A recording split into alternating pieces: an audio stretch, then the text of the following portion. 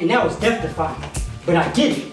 Matt killed you, and to come back, you needed someone electrifying. You ever seen the video? You ever seen the video with the racist dude in the You ever seen the video with the racist dude in the plane? The heckler rise and step on my birds. It's gonna turn into static and we electric slide.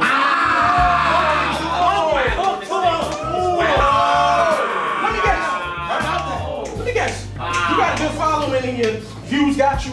Well, the Carolina OG dropped this jewel on me. Views and support never equate to unpleasant truths. Now, I learned a lot from the Fat Man bout. Been a while. Not for clout. Been a while somebody put blood in my mouth, but I stand firm.